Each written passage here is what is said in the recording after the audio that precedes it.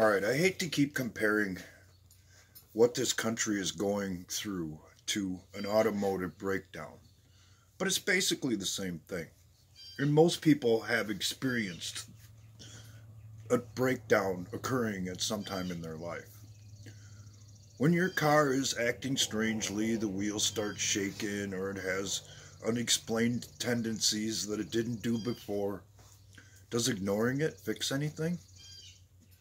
Does pretending that it's not happening because either you can't afford it or you don't want to deal with it or whatever reason, does that make anything better? No. Generally, it only makes things worse, and you end up with what was a small problem at the beginning being a huge problem when what we call in the industry catastrophic failure finally occurs. Because one little part failing can lead to a big part failing, adding to the time and expense of the repair. Every single governor or high elected official has to take an oath of office, swearing to serve their constituents and uphold the Constitution. I'm wondering how many people out there have asked themselves the question, why they're not doing that. Basically, there are only two possibilities. One, either they were full of shit when they took their oath, or they have done something in the past to make them susceptible to blackmail to following someone else's agenda.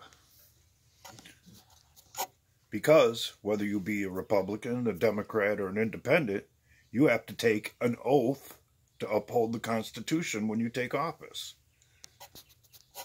So back to the car analogy. How'd that work out for you when you tried to do that with your vehicle? More than likely, when the catastrophic failure or breakdown occurred, it happened at a very inconvenient time and disrupted your life in such a way that you realized at some point, at least as if you're a smart consumer, driver, owner of an automobile, that dealing with the situation when it first arose would have been a lot better, a lot more economically advantage to you to deal with than ignoring the problem in the first place. We are quickly moving beyond the point where this is an easy, cheap fix. However, it's still within grasp if people would get involved, use their voices in some way, shape, or form, take an interest, talk to their friends, post about it on social media or whatever, instead of pretending it's not a problem and waiting for the inevitable catastrophic failure.